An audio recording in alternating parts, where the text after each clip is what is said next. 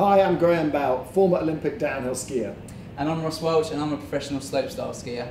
We're here with Atomic and ERV, Specialist Winter Sports Insurance, and we're looking at ways of preparing you physically for that winter sports skiing holiday. And in this video, we'll be looking at ski-specific balance and coordination exercises. This effectively is the fun bit, but it's also one of the most important things for skiing and snowboarding, because skiing and snowboarding are balanced sports, and you've got to have good balance and coordination to be able to ski and snowboard well. But that's it, yeah, definitely. As we said previously, when you're skiing, obviously you're not on a stable surface, so that's where all of these techniques and tricks and tips and stuff will come into play on the slopes. There's plenty of things that you can do in the gym. When I was weight training a lot, I used to do a balance session after a heavy weight session, just because when my muscles were tired, I wanted to feel that I could get that kind of balance back in them as well. So there's stuff that you can do in the gym, but there's plenty of things you can do outside as well. That's it, and I mean, it's always trying to break down barriers. If you can already do it, then you know it's not doing you any further good. So, for instance, if you can walk on medicine balls and try and walk for longer, or if you balance for a set amount of time, again, you know, mix it up and make it different. Fail in order to succeed. Yeah, exactly that. So, walking on medicine balls is a classic one of doing in the gym, and it's very ski specific because you're balancing like on your outside ski.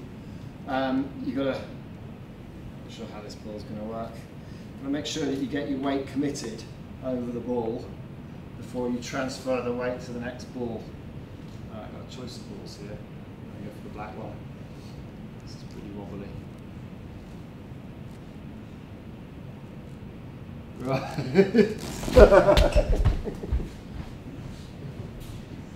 And that's it. You can really mix it up with all different sizes of balls. You know, if you've done it all with one size or one type of firmness, then by changing it and making it harder for yourself, will really test all your muscles and build upon your balance. So what else have we got? We've also got the classic wobble board. Show us what you do on the wobble board. Yeah, no problem. So multiple things on the wobble board. Generically, you can stand on it sideways. That's it. Really test your balance. Now, once you've done that, you might want to try some squats with it. Okay. You might want to do some catching exercises. There we go. Or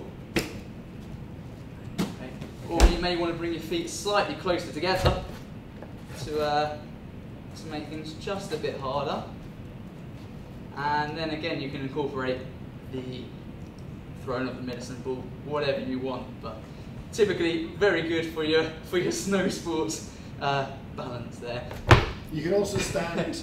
You can also stand forward back as well on the wobble board. So you can go one leg, particularly if you've had an injury, because what you want to do is build up the proprioception, which is the ability of your mind to work out where your body is in space. We call that proprioception. And forward-aft balance, I find is a lot harder to get than the lateral balance. So standing on the wobble board with it forward and back is quite a bit harder than with it side to side. And if you want to make things more difficult on the wobble board, stand on it and try and do it with your eyes shut. And that. It's funny how once you take a sense out of the equation, then how that really does again affect your balance. We've also got Swiss balls.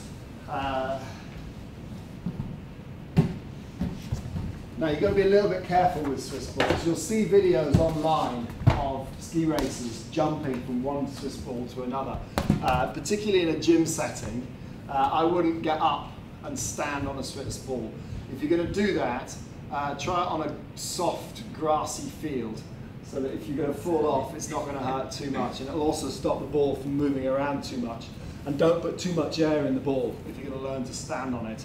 But you don't need to stand.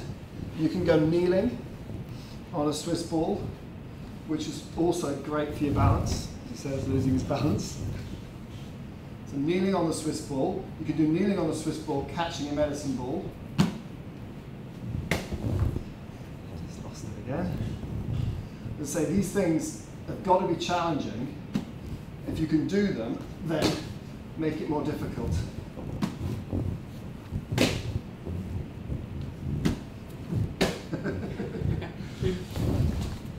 As I said, unicycling is a great one for skiing. Slacklining as well. If you've got a chance to get yourself a slackline, if you've got mates who've got a slackline, all you need is a couple of trees. I've got one outside, so we're going to go out and have a quick go on the slackline as well. But yeah, all of these things that you can do that challenge your balance and coordination definitely help with your skiing and snowboarding. Yeah. So yeah, slacklining, you can pretty much do it anywhere. All you need is a couple of trees. We're in the car park outside of Atomic headquarters. Here we go. Show us what you got. Safe to say, I'm pretty poor at slacklining, I think. But another hour of that, and you'll be walking the whole the whole line. We'll have to continue with it then. But show us how it's done in Graham. Yeah, I'll try.